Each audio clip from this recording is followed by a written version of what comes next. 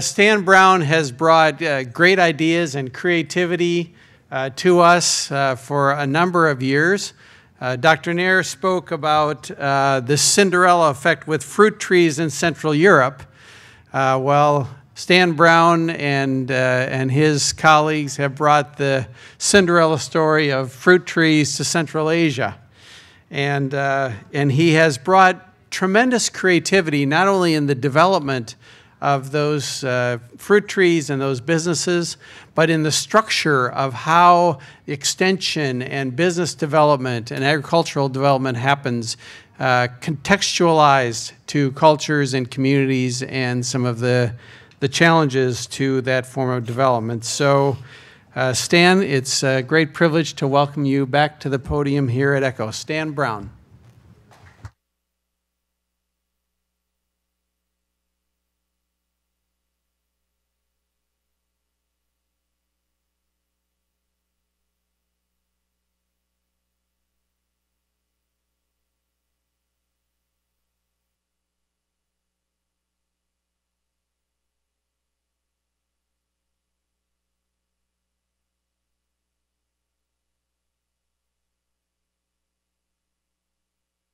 The apricot trees there turn orange in the fall, first of all. You know exactly where the wild apricots are because they're the ones turning orange. We started a development training program called the Central Asia Harvest Project, and our goal was to address needs of the small-scale fruit farmers of Central Asia through a farmer-to-farmer training program and development assistance. We were doing a general small farm training program, but we focused on fruit because we felt it had the longest term perspective in the region where we're working. When you get an orchard going for a farmer, you have a 30 to 50 to 100-year social contract with that family, and you're providing a multi-generational food source for them.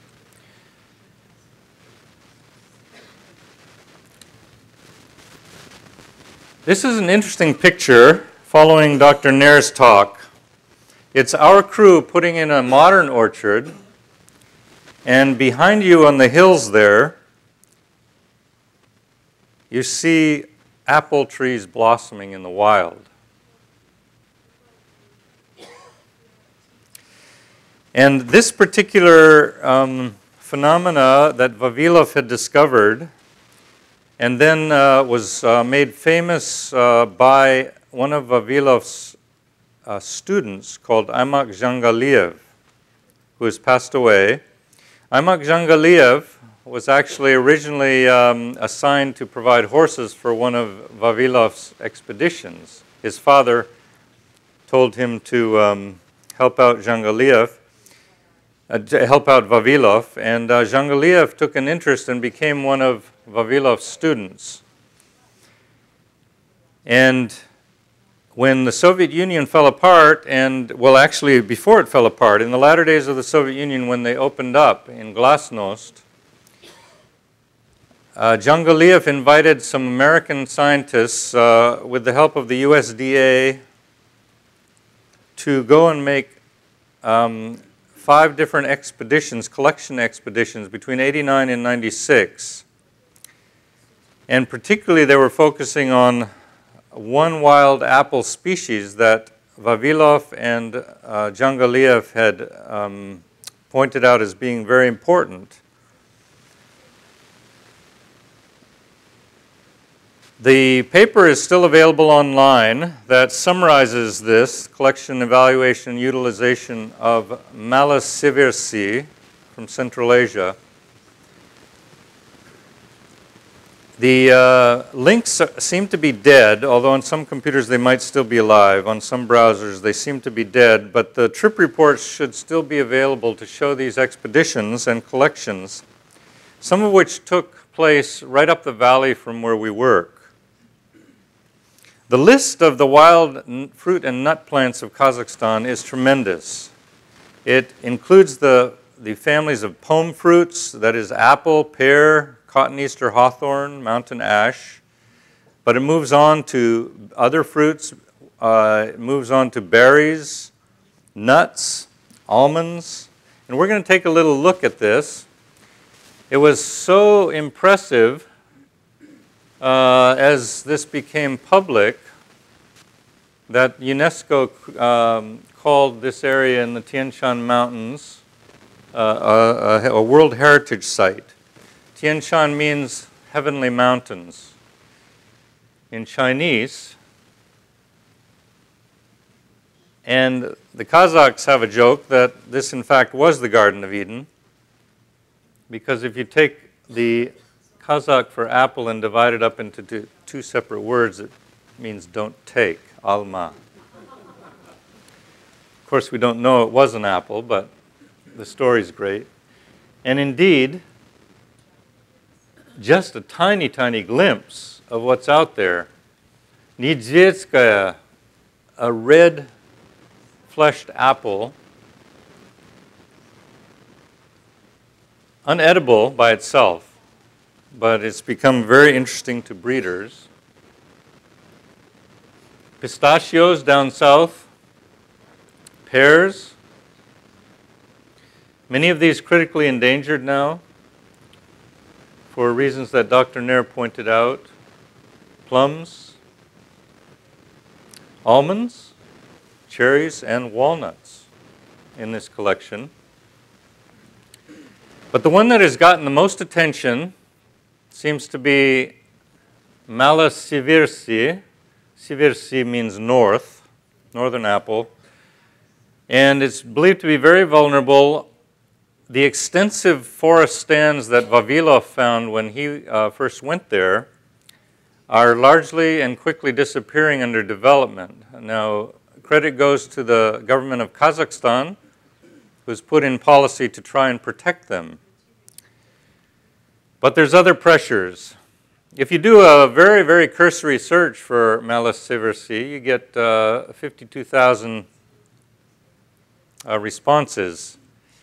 It has become very, very interesting and resulted in these expeditions by Geneva Cornell under USDA sponsorship. And it has gone into their rootstock breeding program. They've collected, of course, from all over the world, but they have the largest collection of Kazakh wild apples outside of Kazakhstan itself, up in Geneva, New York. A 30-year apple rootstock breeding program has made use of these rootstocks, these wild apples, to go into some of the new Geneva rootstocks that are now available, have been available for a number of years now to apple farmers in this country and other places in the world.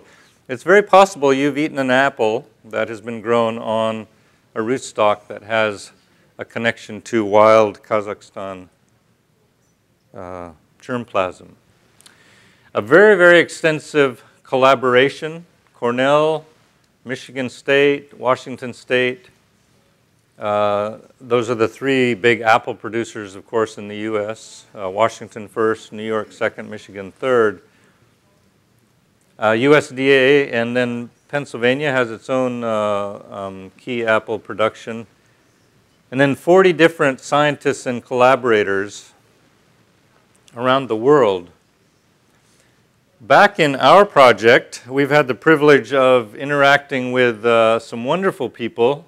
On the right there, you'll see Yevgeny Mikhailovich Salnikov. He's a Russian breeder, and the picture is taken in his own backyard botanical garden, where he just loves doing old-style breeding for berries, apples, pears. He's played around with the red-fleshed one, and it actually tastes wonderful. Other people in the world have also played around with that red-fleshed one. So far, it hasn't quite made it into the market, but I think that's the marketing industry's problem, not the problem of the apple itself. We've collaborated. Our project has been very fortunate to, that's in Russian, harvest, urozhai, to partner in this 2006 2013 in situ on-farm conservation and use of agricultural biodiversity, specifically fruit crops. 5 countries, Kazakhstan, Kyrgyzstan, Tajikistan, Turkmenistan, and Uzbekistan, all of which share these mountain ranges where these fruit and nut crops exist. Our own Ahmet Mukhtarov has participated directly as a farmer collaborator in this program.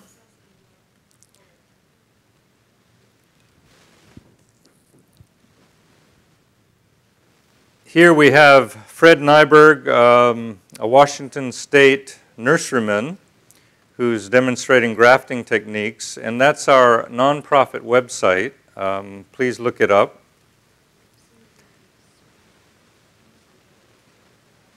And this is a transition.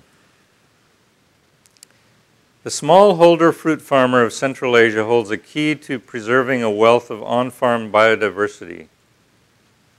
How will the smallholder fruit farmer stay on the land? Now, many of you, maybe most of you in this room are practitioners. How's it going to happen? I'm a practitioner, and honestly, I sometimes shake my head. I don't know how it's going to happen. I've spent all my life begging for donated funds, and they're just not out there. One response is simply to share the problem with the world. Hey, it's disappearing. This biodiversity is disappearing. That top number there is the number of houses commissioned, new houses commissioned around Almaty city, which used to be surrounded by apples. The 20% is the share of original wild apple forests remaining, 20% from earlier times, even Vavilov's time. Seriously being decimated, but that's simply publicizing it. A farmer has to live. Gennaro Fazio of the USDA has said, if you lose it, it's gone. It's not going to be a source to draw upon. But that doesn't provide a solution. A very interesting article in The Economist last year pointed out that, using some of the numbers that Dr. Nair pointed out, the lion's share of food is produced by small-scale farmers. One thing that is attached to that statistic is that most of these farm families are 50 years old, 50 years and older, and their kids don't want to farm. As you all know, there's this massive movement towards the cities. We work with rural farmers, as many of you do. Our answer to them is, stay on the land. Mark Twain said, buy land, nobody's making more of it. But everybody's moving to the cities, and they have to eat. This article points out that in the last 20 years, if you use a 20-year horizon, global agriculture is the best investment out there. It beats gold, it beats bonds, it beats stocks, it beats IT, it beats real estate. It beats virtually every other investment that's out there. And who's coming in? The title there refers to private equity, the barbarians. The point is there's money there, and if we're going to work with the system, if you can't beat them, join them, they say, but still focus on diversity, we have to have a partnership. We have to have a partnership. And so our response in our project is to continue to work with small-scale farmers and to continue to promote biodiversity, but to give the farmer a good return for their money. And so we started Middle Earth Orchards Group as a partner organization, partner company. It's a commercial company owned 50% buyer nonprofit, but can also attract investment. We have an apple tree nursery, and we're growing apples like grapes on vines, which is the modern way to grow apples. A rose is a rose, right? If roses can grow on vines and trees, why not apples? The very interesting thing about this system is that you can get production in very, very quickly, and you can experiment very, very quickly. You can try new varieties. You can try varieties, even heirloom varieties, on this system, reject the ones that will not bring a return, and move on to others. So combining a modern system with an old goal, that is protecting the diversity. That's our theme verse. God has given us a wonderful, wonderful planet, and we have a lot to answer for. But He's also given us an unbelievable toolbox.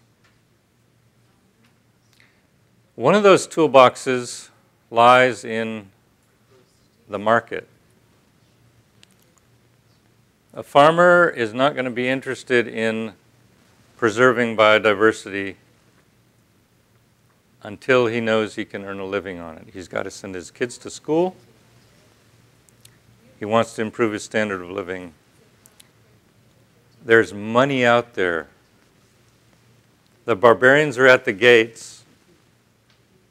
So let's us jump in there and work with these investors. Think big. God thought at an infinite scale when He created the universe. We don't have a clue. We do not have a clue. And even though we've seen tremendous, tremendous loss out there of diversity, the toolbox is still out there. The entire genetic spectrum of apples, as an example, is waiting for us to work with. One of the museums is here in Central Asia.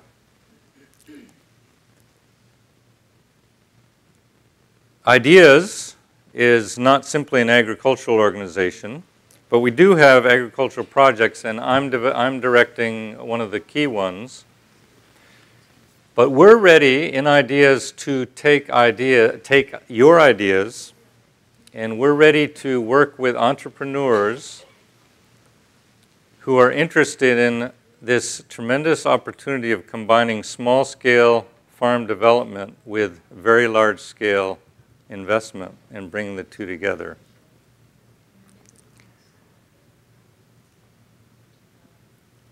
A rose is a rose and was always a rose. But the theory now goes that the apple's a rose and the pear is, and so's the plum, I suppose. Please come to our Meet the Speaker session, and we can go into more depth.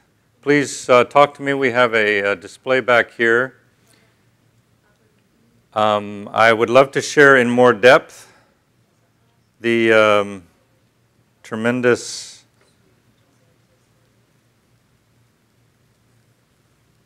beauty of Kazakhstan, more knowledge about the diversity of fruit, and we'd love to attract some of you who are just addicted to the tropics to come up and work up in the temperate zones. There's direct flights from Almaty down to Thailand. You can go down there when the winter gets really cold, which it does, but come back up and work in our wonderful natural botanical garden. So please, this is just a tiny taste, and that's all it was meant to be. We don't have time to go into depth. There's a tremendous amount of information out there on the web. And please dig up Vavilov's book. It's a great read and a tremendous story. Thank you.